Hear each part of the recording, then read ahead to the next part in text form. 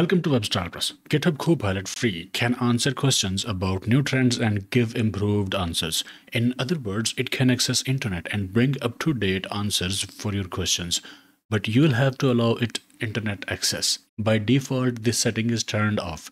If you want to allow GitHub Copilot internet access to fetch improved and latest answers, from top right, click three dots icon.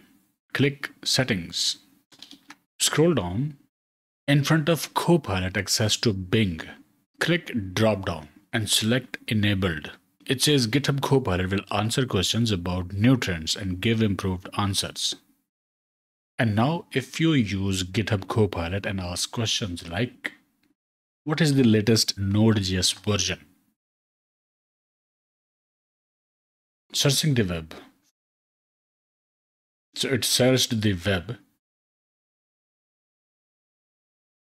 It says using web search results for latest Node.js version, and it says the latest Node.js version is Node.js v22.12.0.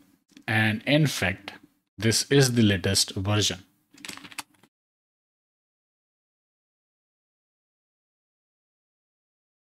For latest React.js version, it answered correctly as well.